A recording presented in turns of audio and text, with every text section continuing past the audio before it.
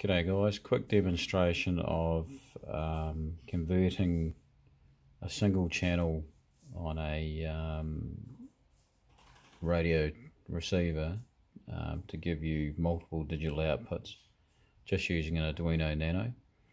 There's nothing flash about this, but I'm sure there'll be others out there that will find this quite handy. So at the moment I've got it set, I think from memory, between 1100 and 1300, 14 and 17 and 18 and 20 or something like that. You'll see anyway.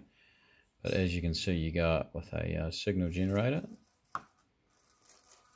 And you'll see, no, I think it's 1100 actually. And there we go. There's the first one. So that between that position there and that one, we've got our first mode, second one, and third, and then off again because it's outside the three ranges. So if we just run that down again, 1, 2, 3. Where you can use that is like in the example I'm going to use, where I've got an 8-channel receiver, but I've got 2 lots of LED lights on it. Who knows whether I'll ever use them or not. Plus also a smoke pump.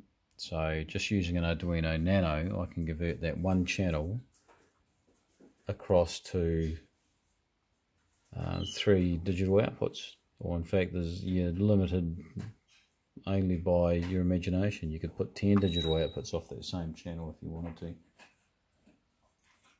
So I'll upload this and also the code. It's relatively simple.